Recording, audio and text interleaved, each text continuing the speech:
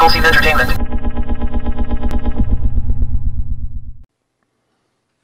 I'm a common person, and I use common sense.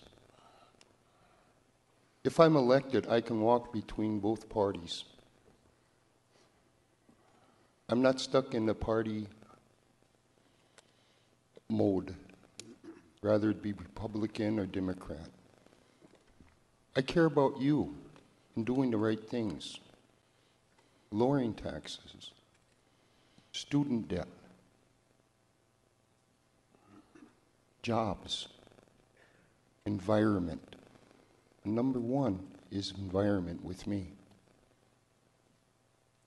There's a lot of talk out there that the corporations and the powers that be don't care about the environment or the people.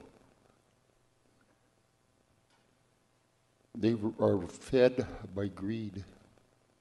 They don't care about you. The parties, I believe, don't care about you. It's about control and power. I care about you. I care about your grandchildren and their right to life. When I'm elected, I will make my voice heard. And I'll do the best that I can for you. For you're the ones that put me in power. You're the ones that put me in the office. And your voice will not go unheard. So vote for me, November 4th. Thank you. Thank you. Congressman. Where do you stand on copper nickel mining? Can it be done safely? Do you have any confidence in that at all? And Mr. Sandman, this is your big issue. We'll start with you, sir. No, it cannot be done safely, not at this time, and even though we do not have the science for that. So I oppose that wholeheartedly because I know what it can do and what it will do. Just about a month ago, a mine up there in British Columbia broke and dumped 5 billion gallons of toxic waste into the river. Now, it's the same technology that the mining is proposing to make a containment field for that polluted water. But where they're looking at putting that is already in a mine that is already leaking into the watershed. So I don't support that at all. But what I do support is the Northern Lights passenger train. I think my opponents will agree we need to get big money out of Congress. We need to stop giving subsidies to the corporations. We need to have the corporations start paying their darn taxes. Now we can redirect some of that funding into northern Minnesota so that we can go on with other projects that are less environmental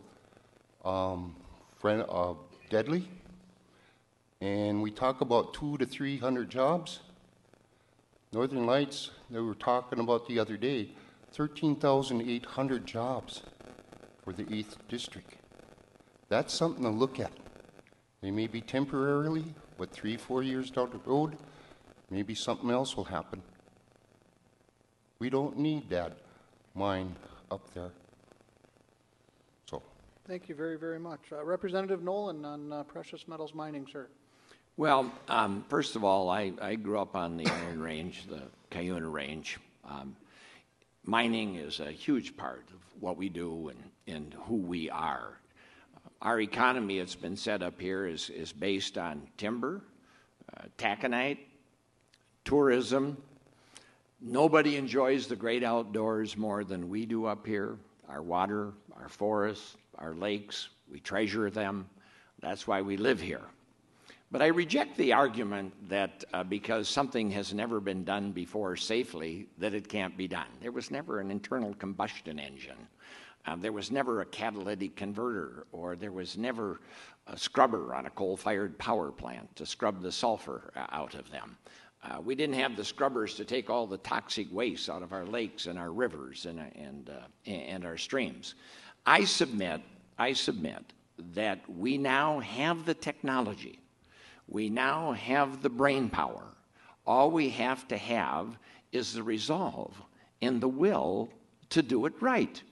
And, you know, on your right here, my opponent suggests we should do away with all these EPA regulations and onerous rules. Rules and regulations which, by the way, have cleaned up our air and our water.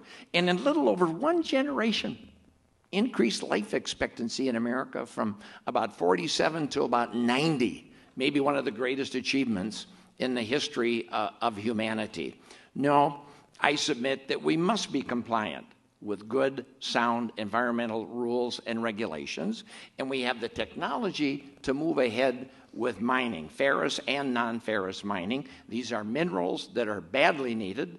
It's a huge part of our jobs, our economy, our culture, and we need to protect our environment just as well, because that too is a critical, essential part of our economy and our culture. Thank you very much. Mr. Mills, sounds like there might be some common ground here. Well, not really. You know what? I'm for it. You know what? The Polymet it's amazingly well thought out. The science, the engineering is there. After 9 years, there's no reason why we shouldn't be going forward with it. Obviously, Mr. Sandman is against it, and we're not quite sure where Representative Nolan is. In the last election cycle, he blasted Jeff Anderson and Representative Krvac for their support of the Strategic Minerals Act, and then went and voted for it. Nathan Ness in the Duluth News-Tribune had a scathing guest editorial which outlined Representative Nolan's flip-flops. Also, most recently in September in the Duluth News-Tribune, they were talking about how he's hedging his support of Polymet.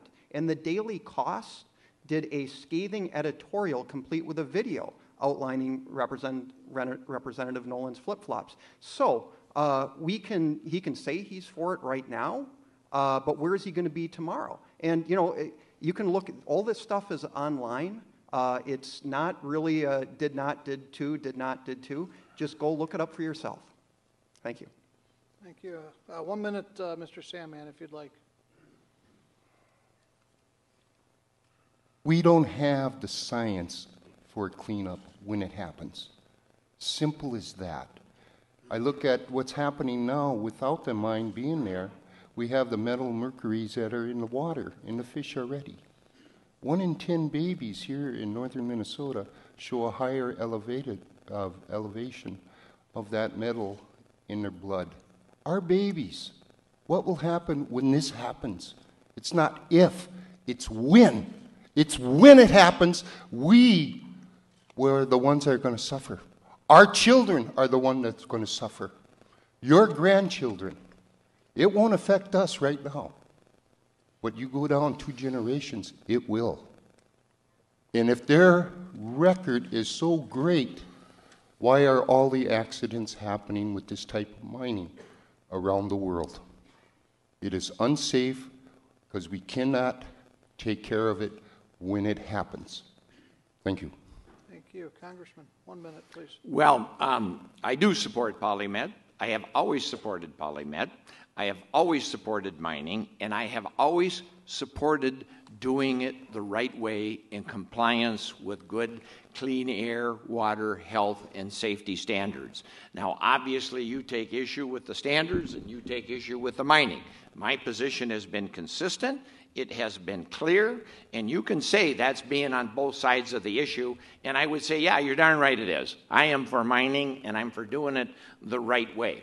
And with regard to the technology, Minnesota's been a leader in clean water technology. We make some of the best high-pressure pumps through companies like Water Engineering. We make some of the films that go into reverse osmosis. And with regard to wild rice, I've been picking wild rice all my life. I picked rice this year. Me too. And yeah, and the rice where I wasn't very good either, Skip, but we got a few pounds. But you can take, and Polymet has said, give us your standard. You want 250 parts, 10 parts, 0 parts. We'll buy the pump, we'll buy the filtration, and we'll give you whatever standard you feel is important to protect the water and protect the rice. We have the technology, we have the know-how, we just have to have the political will. Thank you very much. Mr. Mills. My rebuttal is simple. If anybody wants to know the truth about how Rick Nolan's been on each side of the issue and trying to walk the tightrope and hedge, just go to Google. Just Google it. The information's out there. The debate's over. Thank you, gentlemen. What do you say to critics who accuse you of just being a one-issue candidate? And it's all environment, anti-mining, and then that's about it. Well, it's a very big issue, and critics will call me a lot of different things. But I look, if we don't have water, we don't have life.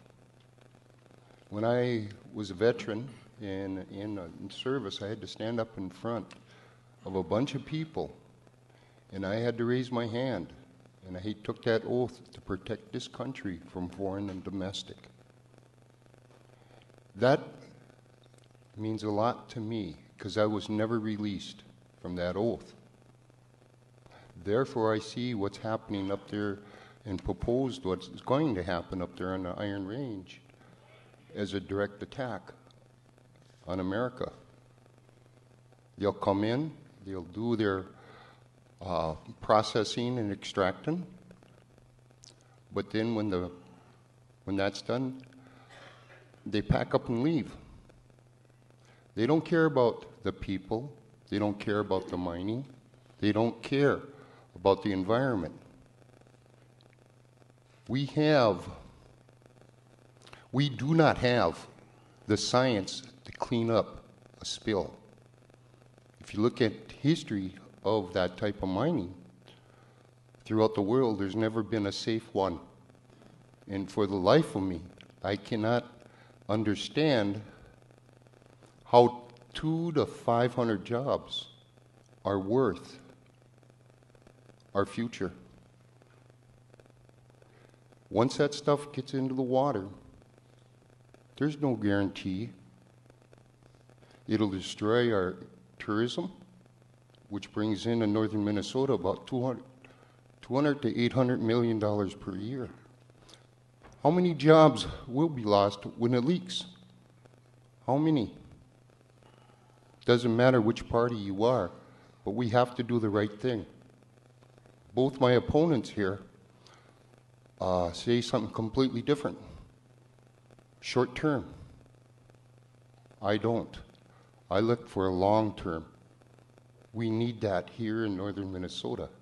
We need someone looking after our children and after our future generations.